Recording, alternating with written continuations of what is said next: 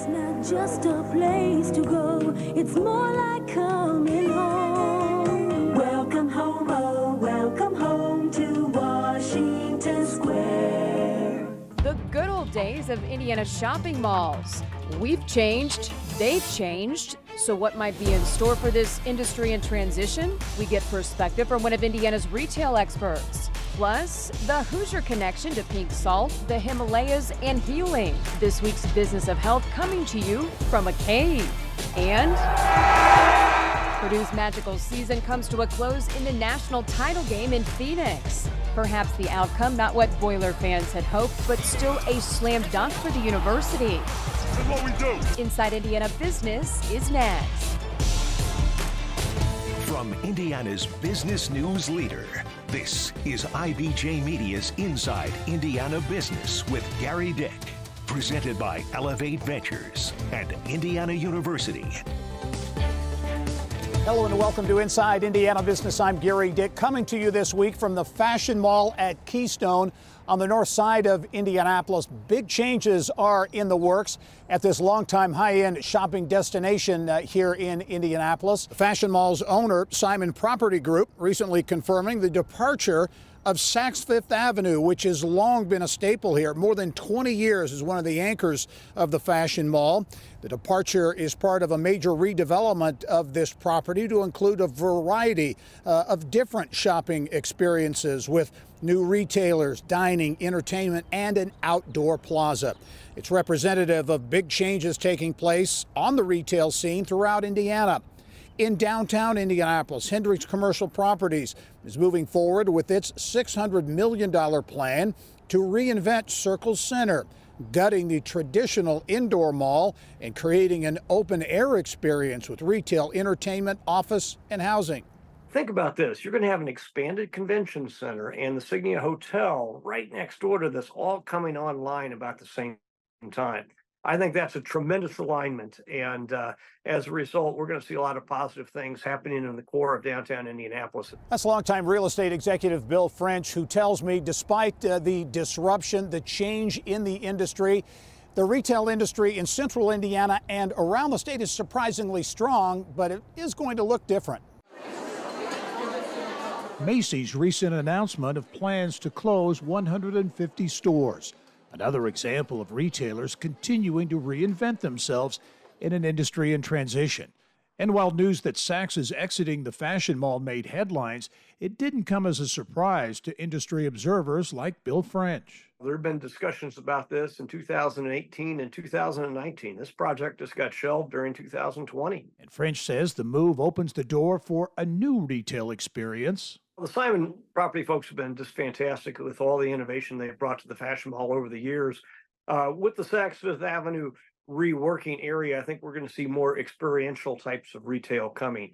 Restaurants, we're going to see more specific operators like Levi's and or Gucci, but we'll also see some outdoor area that will be incorporated and possibly some office space included too. I think it'll drive a lot more volume in people and dollars through the Fashion Mall. I think it'd be very good for everyone who shops there. In our central Indiana area, we're 95% occupied, which is just amazing. This is record height. We're seeing some of the suburbs, Avon, Brownsburg, Fishers, Zionsville, Carmel, with vacancy rates maybe 2 or 3%. Oftentimes there will be a line forming, if you will, to occupy vacant space. And while traditional malls are closing or being reimagined or repurposed around Indiana, French says statewide markets are seeing activity. South Bend, Mishawaka area has been very strong. Fort Wayne remains strong. I see a lot of growth in Fort Wayne in particular. Down on the south side where Jefferson Ridge is located in Jeffersonville and the Clarksville area, a lot of new construction and development has gone on there in the last couple of years. That beltway, the 265 beltway that goes around, has really made dramatic improvements. The mall business is strong if the mall's in the right location. French says another indicator of the strength of the retail market here in Indiana, bankruptcies. He says bankruptcies in the retail space among their lowest levels in, say, 10 to 15 years. As for the big project here at the Fashion Mall at Keystone, a timeline, Saks expected to leave this property sometime in the summer months, and then the big revamp of that space on the southeast side of the Fashion Mall expected to be complete with the first stores coming online in 2026. As for me, I'm headed to I-69 right now, headed south to Evansville, and the very first edition of our Engage Indiana series. IBJ Media and Inside Indiana Business will this year host events in 9 regions around the state, engaging business and community leaders on important business issues and economic challenges in their regions. We expect a crowd of well over 300 community leaders in Indiana's 3rd largest city, and we will have a complete report on our visit to Evansville and the scoop on what's happening in Southwest Indiana on next week's show. So I'll see you next week. For now, I'm sending it back to the studio and Mary Rachel Redmond, who has the rest of this week's show. Mary Rachel. Thanks, Gary. Well, great perspective on what could be in store for Indiana malls. We have a lot of other business news to get you caught up on around the state, including a look back on the economic impact of the celestial event of the century. Did Indiana cash in on the eclipse like we expected? We'll find out what unfolded when we come back.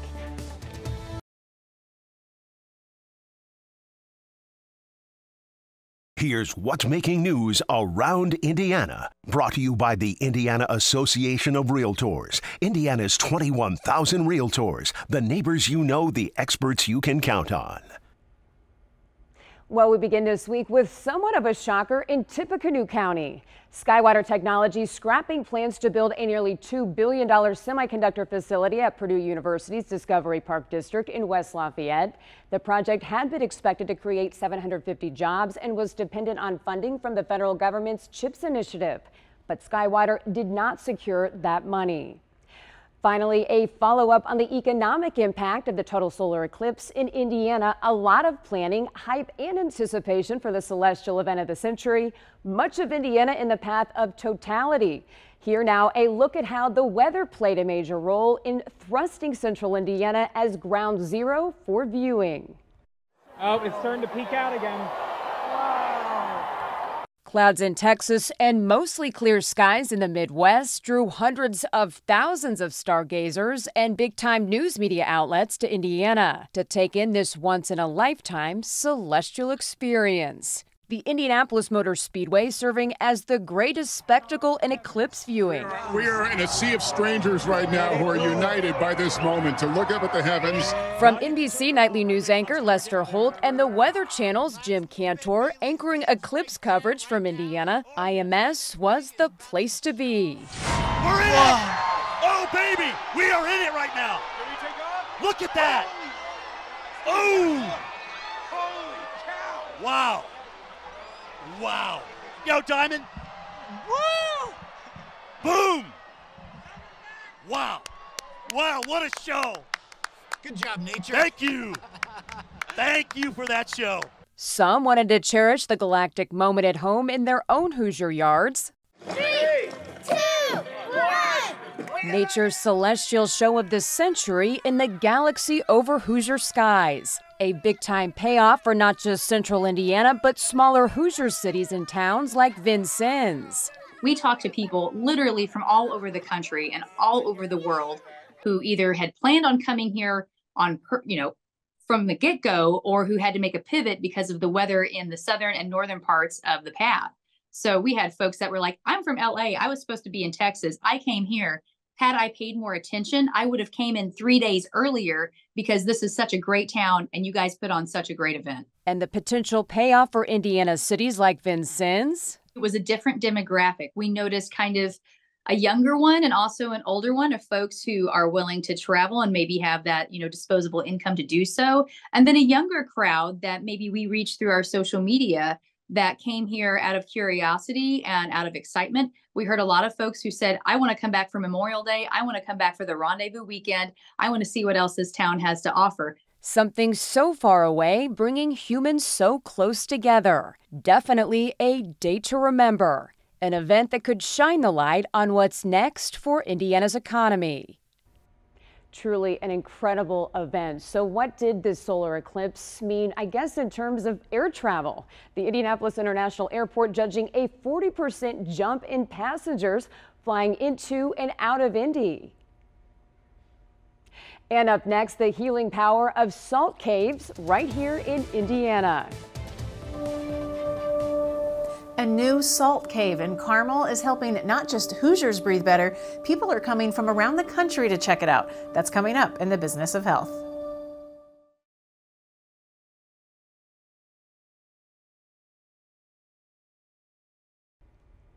You're looking at pink salt being processed halfway around the world. The Himalayan region in Pakistan, the salt's potential health benefits now available in central Indiana. Hoosiers are coming from all over Indiana to breathe in the health benefits of a salt cave, which opened just weeks ago in Carmel. Kylie Valletta, you join us now here with more on this incredible story. Right. Salt cave, it sounds a little unusual, right? But visiting salt caves to help with breathing issues began centuries ago in Eastern Europe. Those were natural caves, but salt caves were brought to the U.S. about 20 years ago with man-made versions, or woman-made, in this case at the new Carmel Salt Caves and Spa. It's 300 million years old, so you got to stop and think about that. 300 million years. Skye Winslow's health journey, including a difficult recovery from brain surgery, was a long road that led her to a cave. You're going to be here for an hour, so just as you are in here, just consciously breathe in and breathe out. Salt caves use what's called halotherapy, an alternative treatment for respiratory conditions such as COPD, asthma, sinusitis, and allergies. Carmel Salt Caves and Spa has 2 salt caves, a total of 22 tons of pink Himalayan salt from floor to ceiling and even in the air. Heated pot, and this is pharmaceutical grade. It goes up here in something called a halo generator. And then we just start her. Special machinery grinds salt into tiny particles that are circulated in the room. We pump in pharmaceutical grade salt through something called a halo generator, and it mists around the room, and when you breathe that in, these microparticles go down and they thin out mucus and calms inflammation. Almost immediately, if you're having breathing problems, you'll feel it right away.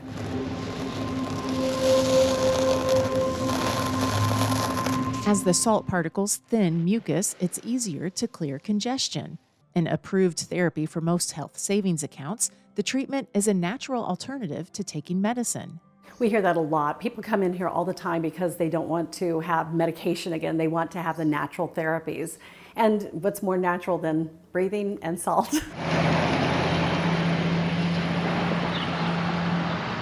The historical home was taken all the way down to its bones for a major remodel, and 22 tons of salt shipped from Pakistan to Indiana, making the caves among the largest in the country.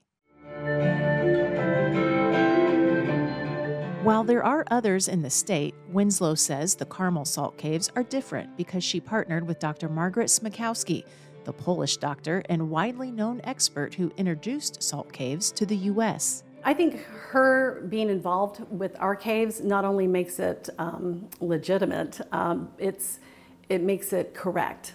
We want everything to be just perfect for you when you walk in, so that in the 45 minutes that you're breathing in the salt, it makes a difference in your life. Having the right person doing that, like Margaret, is a big deal. If visitors want more holistic healing, they can also do a foot spa detox, which Winslow says helps release heavy metals from the body. The foot spa is outrageously popular. You come in there and you put your feet into warm water, and we put an electrical array in there, and you're grounded to it. In 30 minutes time, lots of things come out of the body, and our chairs also have something called far infrared mats. So when you sit on these mats, it's taking the pain out of your body. It has tourmaline and jade. It makes you just feel really good. Winslow says visitors are coming from all over Indiana and out of state because they see it as an experience. Well, thanks for coming in today. The Salt Cave session and foot spa are $45 each, or both for $90. In 2 months' time, we have started making a profit. So we are doing very, very well, and most of our business is repeat business. So the therapies must be working because we're seeing a lot of returns in our clients. Trying to find answers during her own health battle, Winslow became a board-certified naturopathic doctor and now also business owner on a mission for holistic health. The most rewarding part is always seeing, it almost makes me cry, seeing people get well because I had so many health issues. So for me, it's watching people leave here happy, feeling good. And you can tell she really feels her mission so deeply because she's battled some health problems herself. You had mentioned that. So ultimately, how did she find out about this in the first place? Well, she's added some personal touches. For instance, she made it wheelchair accessible because after her brain surgery, she was in a wheelchair for a while. So she recognizes how important that is. So you can access her salt caves also by a wheelchair. And one thing that has surprised her is how popular the foot spa is. It's been a really hot spot for like girl parties, and we don't want to leave the men out. Men parties too, but parties. So she's having a great time. And I got to ask, I know you weren't there too long, but what was it like? It's very cool and super relaxing. It was nice. I think I may need to check this out. Why not? Kind of obsessed. Well, Kylie, great stuff. As always, we'll be right back.